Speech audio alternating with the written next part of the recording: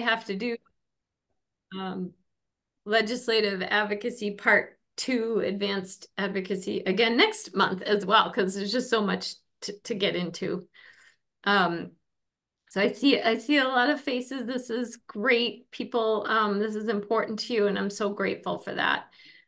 We'll wait like 1 more minute since it's just 12 o'clock on the dot. But what, as we wait, I just wanted to say, happy 2024. I haven't seen everybody since December, and I hope everyone's holidays were peaceful and healthy.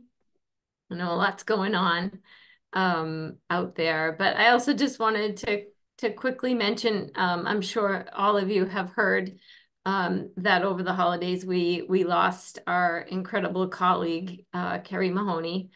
And I've kind of been starting most of my webinars now just with a little remembrance to her. The loss is immeasurable for the ARC and for this community. And I just know that if she had a message to say to all of you, she would say, don't give up the fight and don't be the family that sits in the back. Stand up, keep pushing the system. I would say that she was one of those people that said, don't take no for an answer. When it comes to your loved one, when it comes to your services and supports, just don't give up. So we're going to be doing something public for Carrie in February on the 22nd. And, I'd love people to join, just so stay tuned for some information that will come out on that. But thanks for letting me share a little bit. I think we have a good group here, and I just also wanted, I'll share my slides here so I can get organized in some way. Hold on. Okay. One really good piece of news that I wanted to share. Can everyone see that okay? Is that we have a new colleague joining us in government affairs. I'm really happy to introduce, if any of you haven't met him yet, Jose Lopez. He's taking on the role of policy officer. Some of you might remember that role from Ellen Taverna. She was wonderful, and we're so happy, and the timing couldn't be better to have Jose on board. Jose, I don't know if you want to say a quick hello just so people see your face and know who you are. Here, I can Yeah, stop. thank you, Maura. No, just really happy to join. All the efforts being done here, and really, it's a pleasure to be able to help others, and look forward to doing what I can. Jose, take a look at some of the names and faces here Yep. today. Yep. These are going to be some of the folks that we work closely with, that we're going to rely on for advocacy throughout this session. And hopefully you'll have a chance to get out and meet some people where they work and where they're at, and to engage with some of them at the State House as well. So Look forward to it. yeah, we're real lucky to have you. So, okay, can people see this slide now? We're okay? All right. So let's jump in. I always have to put our mission up here, but this is our group that knows the ARC so well. So what I want to say on this slide is, if you haven't seen the save the date for our legislative reception this year with the MDDC, it is March 6th. It will be blasted out there over the next month, but put it in your calendar now. This picture always like really inspires me, because it makes an impact on our legislators. It makes an impact on our leaders when they walk into this room and they see the number of people here who need services and supports. And let's try to get as many legislators as possible here this year. I would recommend that you reach out now, as early as it is, to just say, please put this on your calendar. Please come by to hear the priorities for the ARC, and tell them you promised them a photo op with you. That'll get them there. And then even, some of you know this and have done this in the past, set up an appointment for after the legislative reception to go up to their office. If it's with the senator or the rep, that's great. If not, let the staff, take the time to meet with you. You'll have a one-page ask that you can bring and talk about with them. So it's not too early to put it on their calendars. Things always happen and sometimes they can't make it, but they can almost always send staff. And they can usually find a way to at least stop by. So we really, really want to see the room full. And then if that date doesn't work for you and you want to attend the Autism Advocacy Day, that's going to be on April 9th this year. Some of you might remember we had the governor last year. We're hoping to have the governor at one or both of these events next year as well. So just two things to keep in mind. It's a action step we can all take to today. Okay, so just some of the topics we're going to cover today. And again, just there's not too many people, but I can't see the chat. So just, yell out to me, anytime you have a question or you want me to stop. But we're going to cover a little bit on those FY24. So this current year's budget, the 9C cuts that the governor made to a few of our DDS line items. We'll go over those and what they really mean and how we can use them in our messaging now to really get through to the legislature. Then we're going to talk about that messaging and about our legislative advocacy and what the ARC is doing and what you can do, which is, I always share this piece in every webinar. So many of you have heard it many, many times, but just the importance of sharing your story. And then we'll talk a little bit about the FY25 budget and some key timelines coming up for our priority bills. So it's a lot to cover, but we'll get going. Again, another slide you've seen before, but I did want to just reinforce that right now we are super focused on budget and legislation. This is our time frame. Budget's going to be released on January 24th. That'll be the governor's budget. And from that, we will know kind of where we're headed in the budget session, what our asks are going to be. And then as many of you know, where this is the final stage of our bill session. So in early February, the bills will be voted on, and they have kind of a deadline of February 7th, I think. At their joint Rule 10 deadline, the bills will come out. And then we have, it's really a short time frame before the end of the session to get those bills prioritized, moved up the chain in ways and means, and potentially designated to be voted on by the Senate and the House. So that's a lot. There's a lot to do in the next 6 months for sure. I just put this up again to remind people that our advocacy works, little inspo slide that we keep adding to. This is just the last 10 years, but there's so much more. I mean, so much more progress we've made. I just like to highlight some of the ones that were important to me. And I like this slide because Bill Canada and I look very young. So I keep that one on there for me. All right, so let's get serious. The budget cuts. Trying to put it in context, been really helpful to talk this through with Jose as a very comprehensive financial background for looking at budgets. So when we think about the governor's budget, it's a $56 billion state budget. She made $375 million in budget cuts. And she did this midway through this year because she needed to downgrade our tax revenue expectations by $1 billion. So does that overall, make sense to people? So the cut was, to many areas due to the tax revenue. But for DDS, we did get a good hit. We did. We got 50 million out of that 375 million cut to our services within DDS. And actually, this 35 million from residential was the biggest chunk in one area that the governor cut. So, you know, across all the services that she cut, residential was for DDS was her biggest chunk.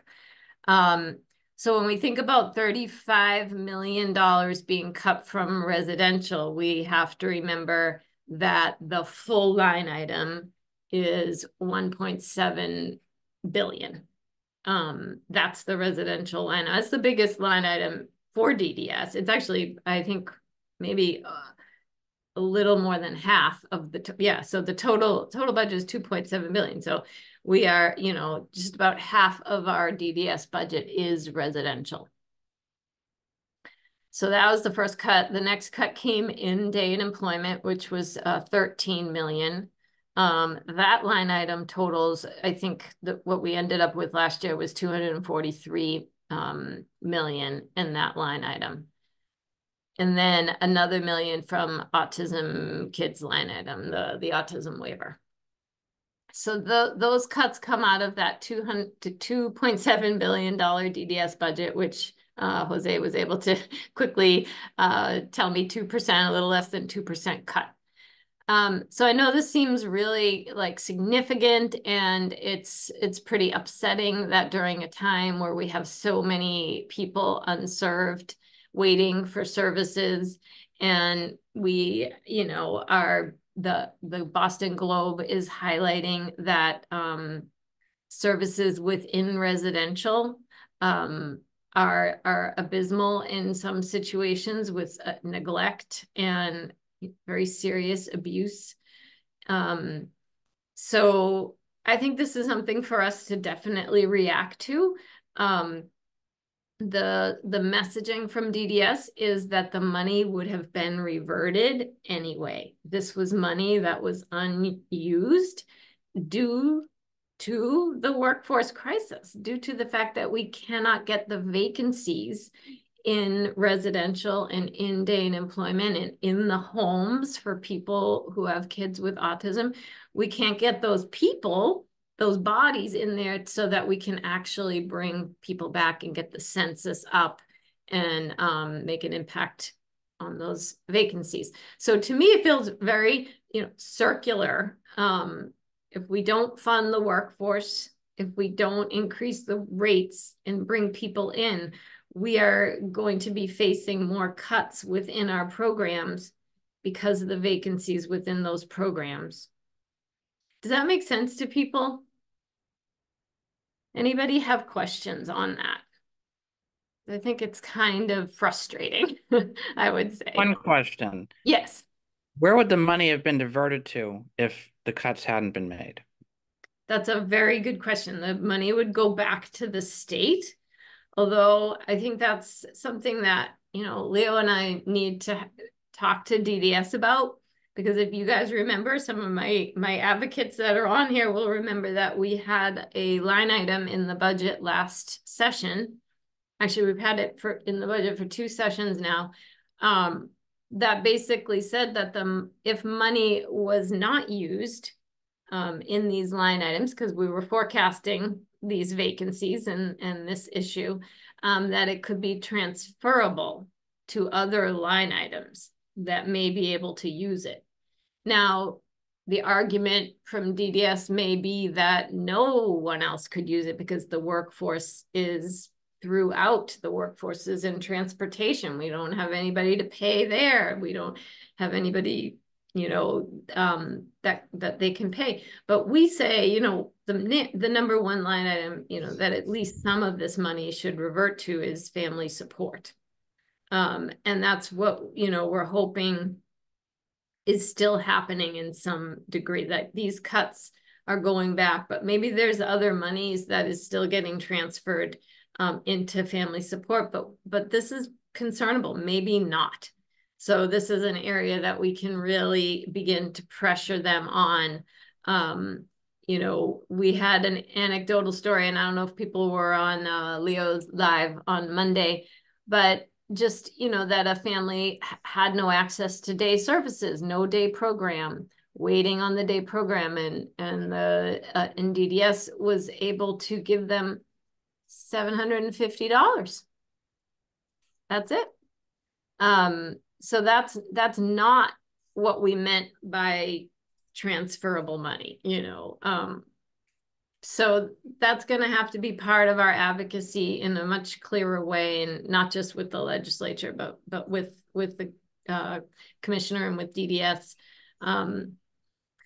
So yeah, so all right, so we'll move on, but those are the cuts, and these slides are really nice from our friends at ADDP. The ARC's going to Question in definitely. chat. There's a question in chat, I think. Oh, sorry, I can't see the chat. Oh, yes, I can see the chat. Let me see. I think she's asking about For guide training funds. Can they also, what about targeting pay increases for current workers? Right. So sorry, I absolutely should have made that clearer. So chapter 257 is the rate increase line item that we need increased in order to raise rates for our DDS workers. These line items let me go back, in residential, it's not letting me go back for some reason, it's weird. In residential and in day, they are unrelated to the rates. The rate setting is done separately than these line items. But your question about training, I believe that is a really good question. Why aren't these funds being utilized to do additional training? It's sorely needed. I mean, the Globe article really highlighted that. And honestly, some of you here are on our government affairs committee, and this is a big piece of what we've been talking about, that more neglect and abuse and other and then, turnover of staff is happening because the training isn't enough. There's not enough training. So definitely another message that we need to carry. So taking a look at these slides is very, very helpful from ADDP. And I think this year the ARC is definitely going to try to do some more visuals because I think it's so helpful. And I don't know if people know ALTR is basically residential. Not exactly even sure what ALTR stands for, if anyone knows. Yeah, Maura, it's the adult long-term residential. That's it. Great. LTR. Thank you, Jose. Yeah. So that's what we're talking about for vacancies within residential. So 26% current. That was October of 2023. That's the current information that we have. And this is based on a survey done by ADDP. So it's not, it's not coming from DDS. It's coming from the providers themselves. So with all these vacancies, this is what we're worried about. We're not going to be able to use the money that we fight hard for to get into these line items if we continue to see the vacancies.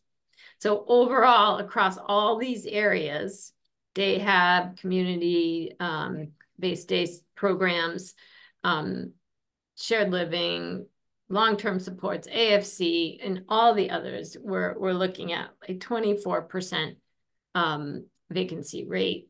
And this one talks about the specific ALTR vacancy. Oh, no, this is by FTE, which is even more alarming, just looking at the direct support professionals. And this was actually in the Globe article too, almost 4,000 vacancies. How are we functioning, with There's a second question.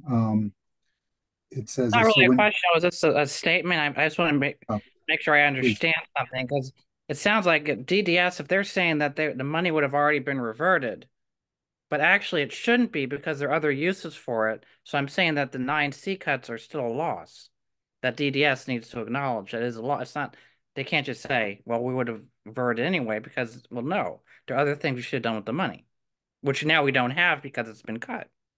Right. I agree with you Jesse, we'll have to figure out exactly, what amounts of money could have been transferable. But that is the argument. Why are we fighting and advocating for funds to be transferable if you're just going to revert them at the end of the year or mid-year anyway? That's one point. And then the other point is, this is just a glaring message that the funds are getting reverted because we don't have workforce. And why isn't that keying people in on raising the rates? As at least, the foundational way to make an impact, right? Because we know there's a lot of other things we need to do. There's many, many other things we need to do to increase the workforce in Massachusetts. But yeah, so I think there's a way that we, need to talk about these cuts that brings it back to the workforce, right? I think it also helps us prepare going forward in the future, maybe not for this budget, but maybe future ones, as to what things can we identify that where funds can be reverted or sent to, transition to, and give a very detailed kind of funding forecast. I think that would be some. So we're learning the whole time as well, right? Even though this is a very difficult situation that while it's improving at a very slow rate. I think there are things we can prepare ourselves to be better serving some of these changes as we go forward. So it's still a lot to figure out for sure. Absolutely. No, I agree. We need to get more detailed around what that money should be going to. And I don't know, I just did this slide because all of these words are just sort of floating around. But they're important messages. They really are. When we're talking to our legislators, when you're talking to your neighbors, just being able to understand just how unrelenting this workforce crisis has been. To end up on the front page of the Globe is pretty significant, and this is our second spotlight article.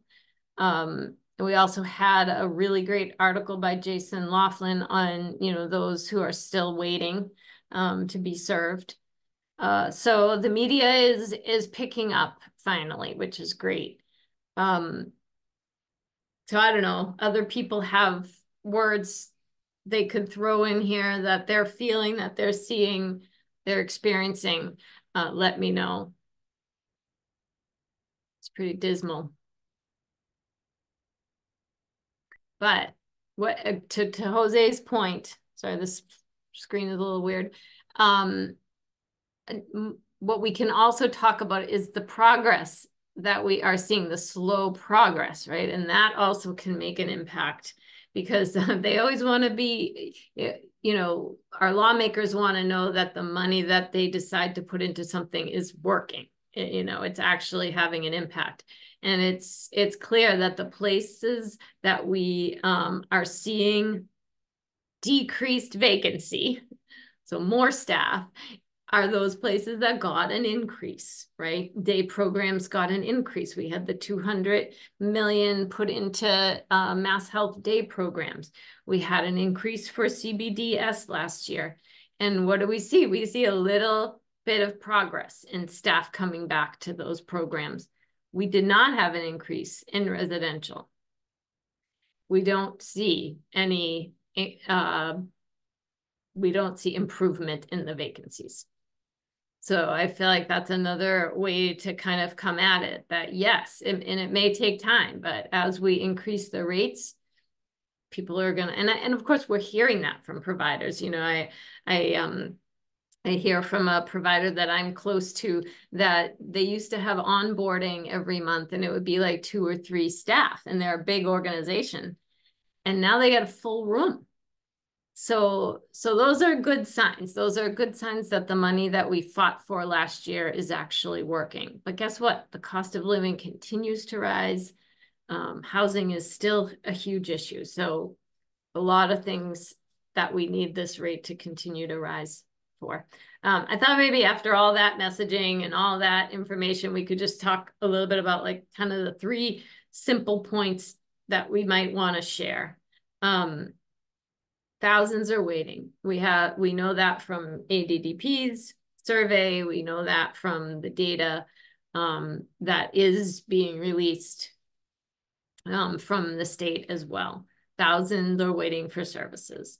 The Globe's reports are very clear that we need better oversight, more staffing, more clinical supports. I mean, the list goes on.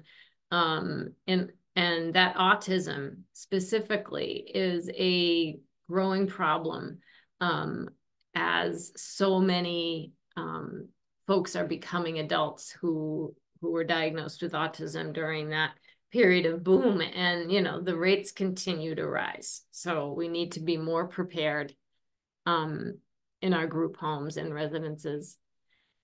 And then finally, you know, the governor's cuts to DDS, although were set to be reverted, we know the reason for that. And the reason isn't because we can't, you know, we couldn't use them. We could use them if we just had a workforce there. So that circular issue. So do those points hit home? So what are we doing about it now? So we're working with the Globe. We've been working with the Globe on those 2 articles since last summer, actually.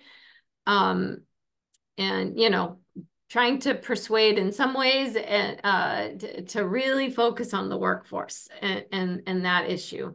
And we have some other media that's definitely important. I mean, I just feel like media is key right now. And then we just, Jose and I actually just sent a letter to the governor from Leo.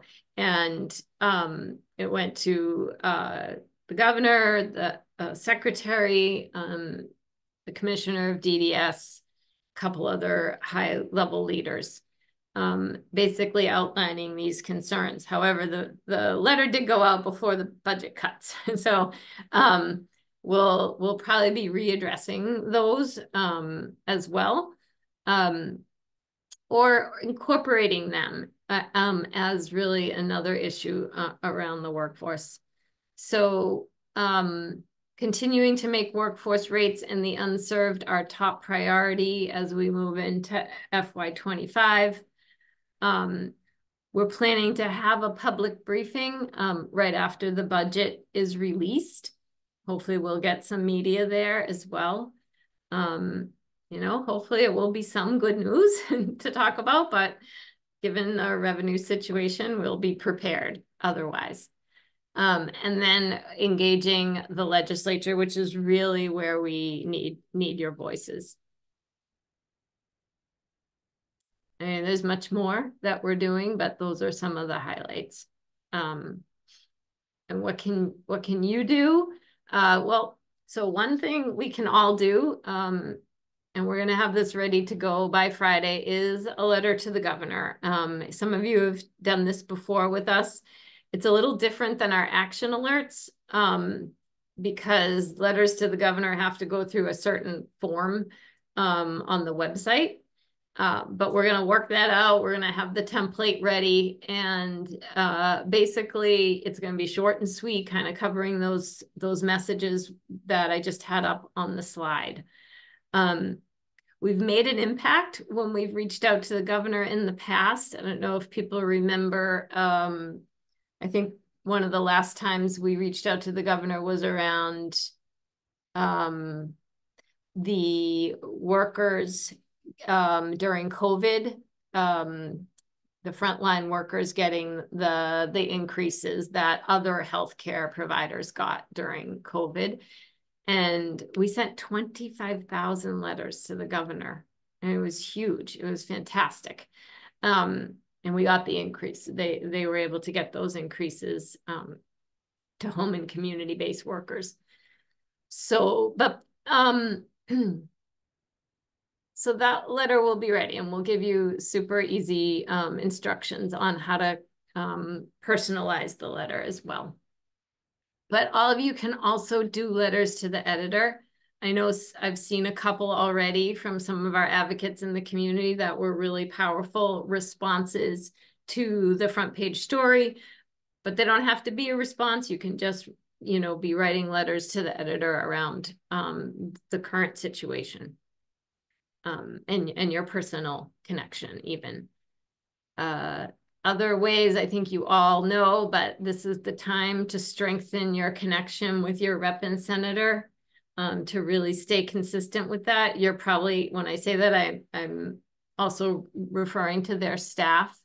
If you don't know the legislative director's name or the chief of staff's name in your rep and senator's office, find that out, call them and find that out today, because that's an important thing for you to know. And to stay connected to that person as things get really busy this session. And then if you can, think about bringing more voices within your district to your community. Try to come together, because that's going to be really powerful.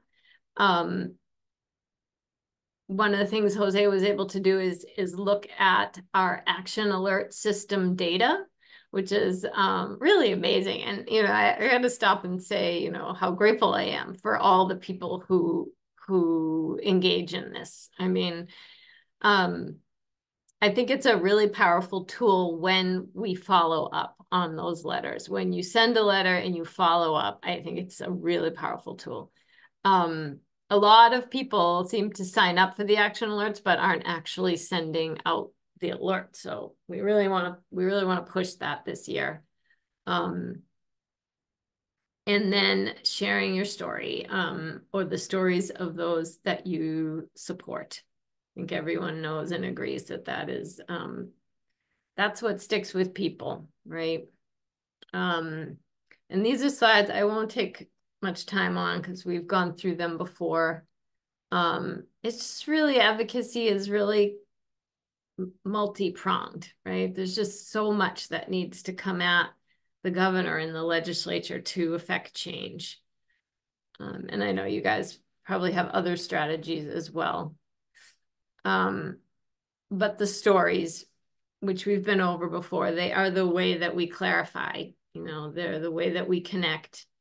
And if you didn't come to my webinar last month, or my storytelling webinar, I'm gonna share this slide one more time, just because I just love it. This wonderful researcher, Yuri Hansen, did some research on storytelling and actually did brain-to-brain MRIs. What he found was when he put people in an MRI and had them talk to each other, and he monitored this functional MRI, he could see the brain lighting up when storytelling was happening versus the brain not lighting up at all when regular conversation was happening. He called it brain-to-brain coupling. And he said, evolutionarily, we are programmed to learn from each other through storytelling. It causes us to have better concentration and better memory.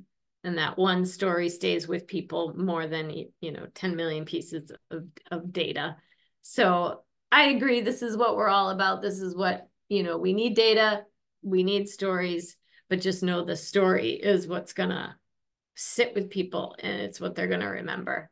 I forget data all the time, so I always have to have that part written down. Maura, there's a request in the chat to say, can you share a copy of your letter to Governor, HHS, and DDS?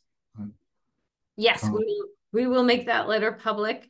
I think what we're going to focus on for the next 24 hours is getting the template ready for the community. But the letter that's going to be available to the community to send will very much be a condensed form of the letter that Leo and Jose and I sent to the governor. We did get a little more, you know, into the weeds. And I think coming from the community, we want to keep it simple and really powerful and direct. But we'll share both for sure. And yeah, so stay tuned. Thanks for letting me know what's in there.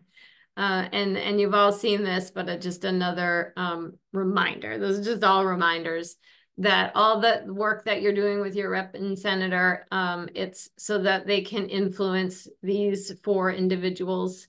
And if you're lucky enough that, you know, Senator Spilka is your senator, then you're a step ahead. But we really need your reps and senators to bring this issue to them as a super high priority. We have some bills that are stuck in committee right now with, chairs of the committee making decisions around the bill that we really are going to need to influence and impact. So stay tuned in the next couple of weeks. There's going to be a lot of action happening with action alerts and requests for you to connect, with your legislators. Especially, well, the budget will be released, so we'll have something to really set up our advocacy around after the 24th. This will be Jose's first budget session, and I'm very excited to have his help. But you guys know the drill here, and this page on the masslegislature.gov website is so very helpful. I see that this is an old slide because it says 192nd General Court, which we are not in anymore. But this gives you a nice timeline, right? The governor's budget gets released. We will most definitely have some issues that we are going to want the House and Senate to weigh in on and increase. Typically, over the last couple of years, we've had money asks, funding asks, and we've also even been able to get some policy done in the budget. This has been, actually kind of the way we've gotten some of our bills passed the last couple of years. So the budget process is super important to both funding and to policy, even though probably everyone will tell you no policy should get done in the budget. We know it does. Just does. So any questions on the timeline here? I know it's not like the easiest slide to read, but I really like, the way masslegislature.gov sets this up. So just going in here and checking it frequently, it gives you the information you need to understand the process. Any questions though on, how the budget process or anything coming up? Oh, is there another chat?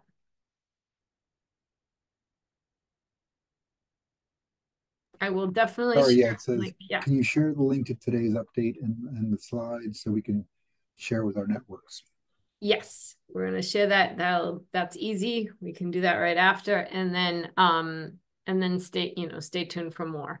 We're almost to the end, you guys. All right, so we already talked a little bit about this. So the budget's coming, and a week later, we're at that, deadline of our bills needing to be voted on. So right now actually is the time where committees are coming together. They're considering votes on our bills. A lot of the research and deep dive into the bills has already been done. Some of you have been involved in, meeting with committee staff. The ARC has been meeting with committee staff now since, really since the beginning of the hearing sessions to kind of go over language changes and questions. So probably no extensions this year, but you never know. Sometimes bills will get extensions for one reason or another.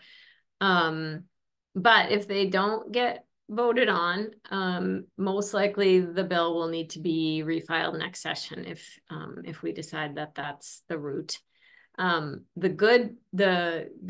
news that would be good would be to see our bills moving into Ways and Means or third reading. But we also know that, these committees get swamped with bills. So how do we get our bills to rise up and be the ones that eventually end up getting voted on closer? It's usually closer to the end of the session, but bills will pop up here and there. And as an example, most of you saw last week, I think, that the Senate passed 2 of the ARC's priority bills, the blue envelope, which some of you worked on very hard. Marie, thank you so much. I mean, talk about media. The media story that Marie Zullo's family was involved in just had so much play. And it pushed people from all over the state to make calls, which was phenomenal. And I got a ton of them because everybody thought the bill passed and they wanted the blue envelope. And I was like, it hasn't passed yet. But you know, that was a big step that the Senate voted and passed that bill and the wheelchair access bill. So the next step, you know, for those bills is that they are in House Ways and Means now, and the House has to prioritize when and if they will take those bills up for a vote. So some extra work needs to be done now on the House side on those bills. So any questions on joint rule or the bills that are in committee? I know people have bills that are really important to them and they're probably worried about whether or not, you know, what their fate is.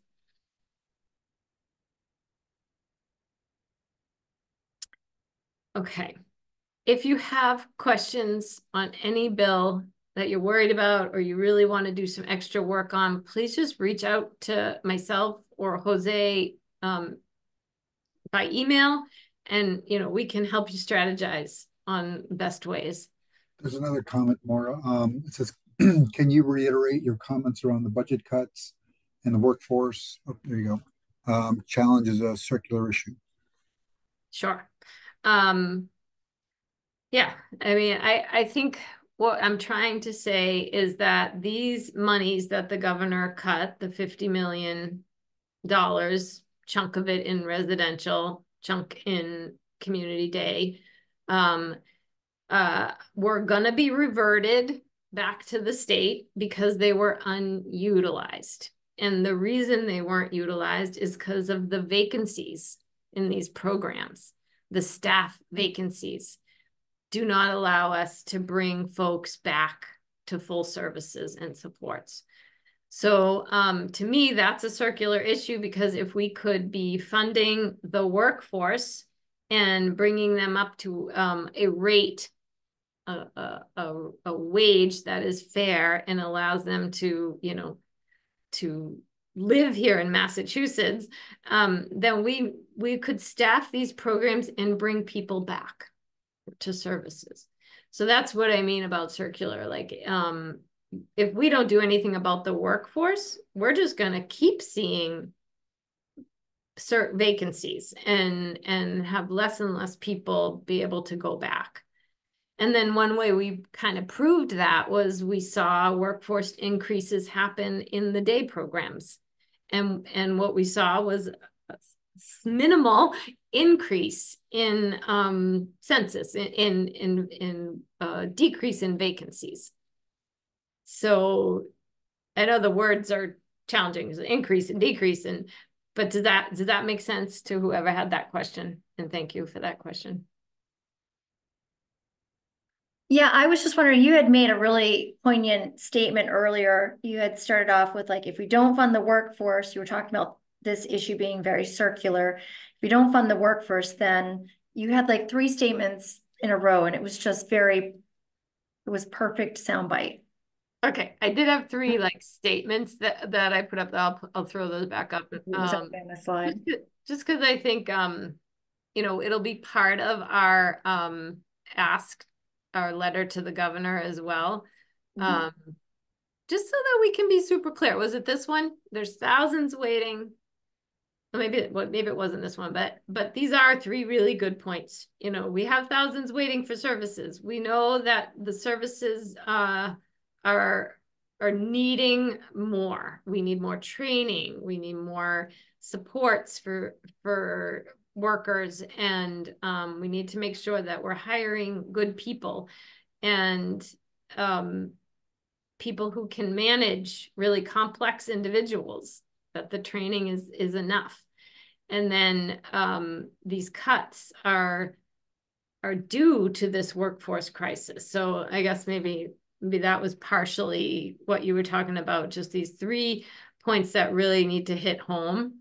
But I probably said something else somewhere else It was along. something brilliant, but I'll listen back to the recording. Okay. I couldn't write fast enough. No, that's okay. I think we'll probably have some really good messaging in that letter. And then stay tuned because this is the messages we're going to carry. We talked about training, reverting funds, transferable funds. All of these things need to follow in our advocacy for the session. But you all have great knowledge from your personal experiences, from your professional experiences, and we absolutely need to hear it. We are so lucky to have a really strong community of advocates, and we hear a lot from our steering committee and from government affairs, and I hear a lot from all of you individually. But anytime, you're facing something or you have an idea, please share it with us. This is the lived experience, whether it's professional or personal, is where all of this, all the ideas come from. I really appreciate everybody's time, but other questions?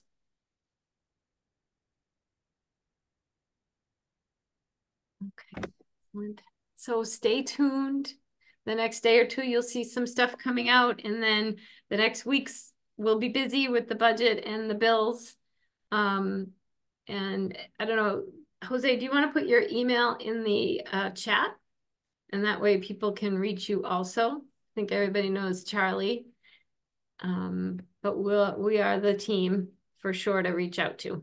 Charlie, I think this is the first time I've seen you on the Zoom, so I finally get to put your face to your name. It's a pleasure to see you. Oh, that's great. All right, everybody. So yes, we will send out the recording, even though I am kind of bumbling all over the place, but we'll send that out and we'll send the slides, and then stay tuned and spread the word so we get, thousands of letters generated to the governor. All right, thanks everybody. Oh, and Jose just got his email in there too. So thanks everybody. Take care and stay well. Bye. Okay, bye-bye. Later.